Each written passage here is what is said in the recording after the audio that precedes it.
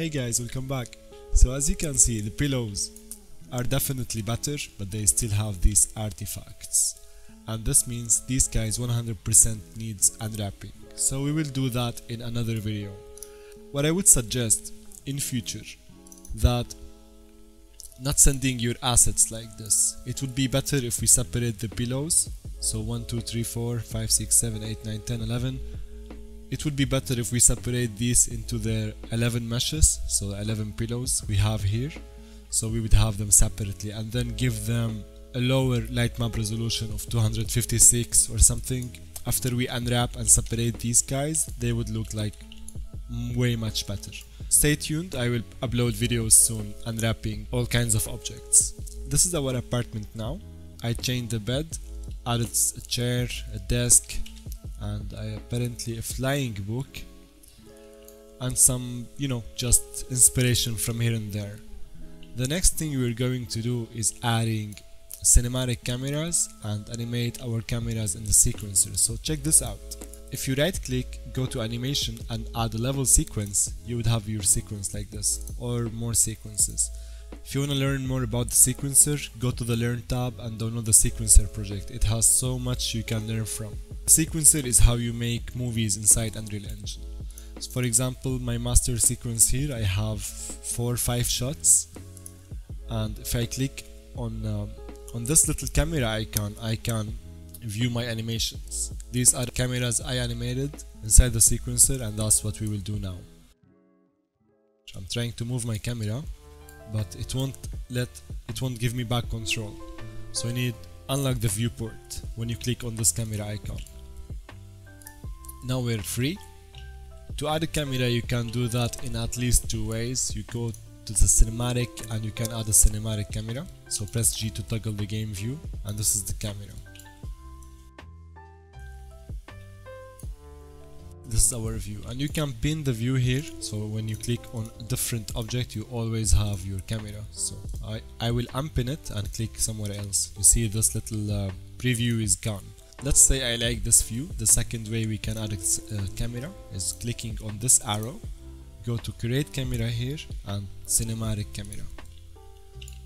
This is our cinematic camera we just made from that view. To view your cameras, click on perspective and it will list all the cameras you have in the scene. So we can rename this. This is the camera. Let's make a new sequencer and call it shot 7, for example. If you double click it, let's find our camera. This camera, you can either click and drag from the word outliner to the sequencer, or you can select the camera, or you don't have to select it. You can click on add and you can search for it from here. But if it's selected, it will appear here on the top, making it much easier for you to add cinematic cameras or any other actors to your sequencer. The sequencer looks like an editing program like Premiere or Resolve, and it's as simple as just going to the first frame, going to transform, location, rotation, scale. So we want to animate the location of this camera. So you can, for example, you want to animate X, you can click on X, add a keyframe, go few keyframes forward, like few seconds. Let's see, 3 seconds on 30 frames per second, so that's 3 seconds. And you can animate your camera like this and add another keyframe.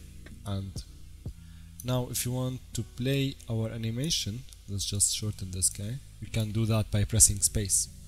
We can view our camera like this, and let's play back in reverse. Awesome. Let's delete this. And now usually how I animate, I enable auto keyframe. The second way to animate your camera is enabling the auto keyframe. And of course we have to add the frames manually like this, and then let's scrub forward. If we move the camera, it will add a keyframe for us automatically. So you can see the path here, and you can see here it starts slow because we have, like, I don't know, vertices, dots closer to each other. Right click and go to the key interpolation and change it from auto, cubic auto to linear. And now they will have the exact same space and the camera will move in the exact same speed all the time. So let's go back to, if you press on 1, let me tell you this shortcut. 1, 2, 3, 4, 5. So if we press 4, it will go to linear. 1, it will go back to the cubic, and 2 is cubic user. And we can open the curve editor here and select some of the keyframes. So this is the cubic auto or user, and if you press 4, make it linear, you can see that it is linear. So that's the curve editor, super handy. Let's go back to view our camera. One of the ways you can also animate your camera is, let's remove these keyframes, and now we don't have an animation, right? So if we go back to inside the camera and move our frames, like go back to 75, and then I'm gonna look like this, look to the right, and then move slightly. You see it's adding keyframes for us.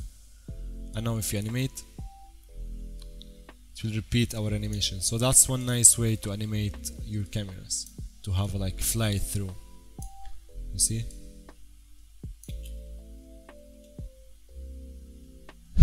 Super fast. Just click and drag these guys.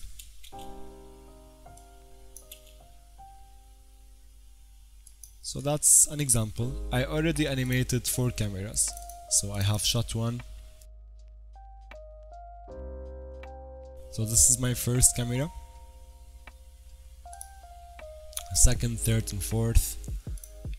When you open your master sequencer or your master level sequence or the level sequencer, all of these can be mastered, by the way. If you just click and drag, so let me delete this, click and drag, and there we go. Let me pin this here again. If we click on preview, and I can move this up or down to have only two rows.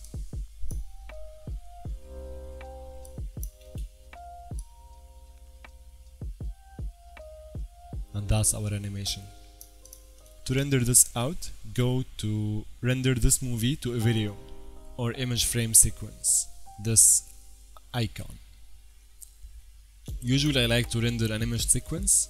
I set it to 60 frames per second and then 1440p, or you can set your own resolution. So that's 2K for me. You can set the location from the output directory and you can give it a name. So when you render these guys out, they would look something like this.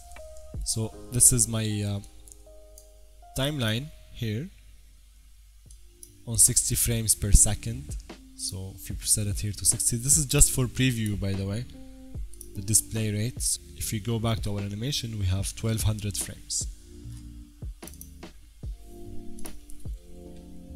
So this is an image sequence on 60 frames per second. To enable ray tracing,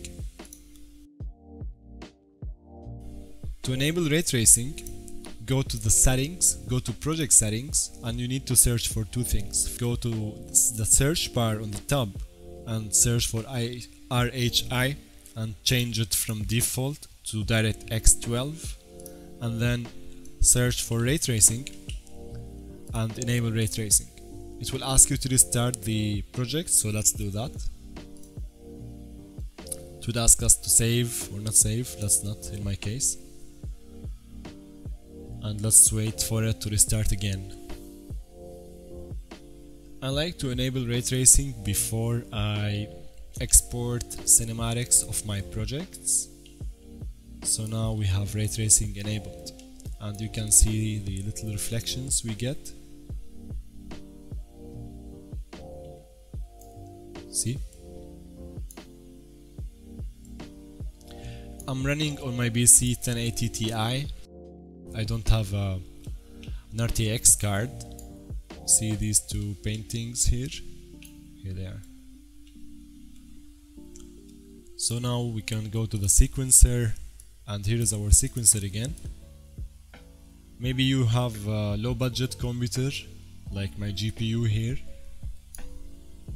you can enable ray tracing before you export your cinematics. It does not have to run in real time. So again, we enabled ray tracing from the project settings, and make sure your computer and your drivers are compatible with ray tracing. After you enable ray tracing, just click on this icon and render out your movie. In the next lesson, we're going to discuss your class project.